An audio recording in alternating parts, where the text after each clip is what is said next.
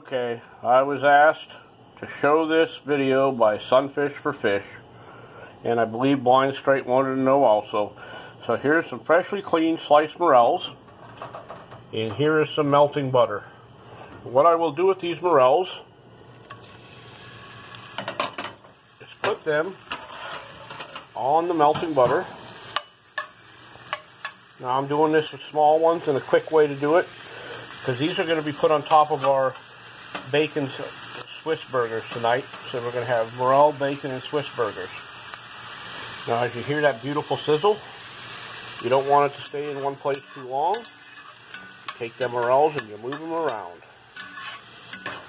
Get them coated up with that butter really good. That's the key. Get them coated with butter. Now you notice a few rust spots on the morels, but hey, we had snow and it messed with it. Alright, so my next step is take a little bit of garlic salt. A little bit of garlic salt. Some fresh ground pepper. Put just a little bit of pepper. Ooh, that's a lot. A little bit of pepper on there. And we'll mix it around a little more. Now they're shrinking up really nice, getting good and yummy. Remember, these are for burgers. They go on top of the burger, on top of the cheese in the burger. Then we're going to put just a little more garlic powder on these.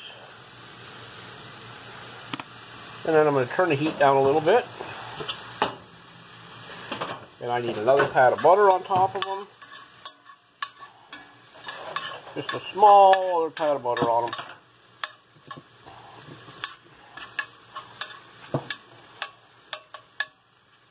I cook them fast. A lot of people don't cook them this fast.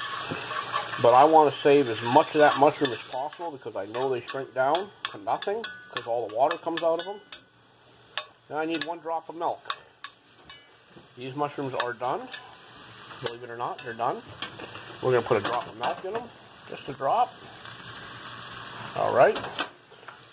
That's going to come to a boil. And we'll let it cook down a little bit into like a sauce. It smells so good. These are going to be exquisite. So there's the morels, and they are cooked in 2 minutes and 50 seconds. So under 3 minutes, they were cooked and ready to be put on burgers. There you go, for those who asked. Bye.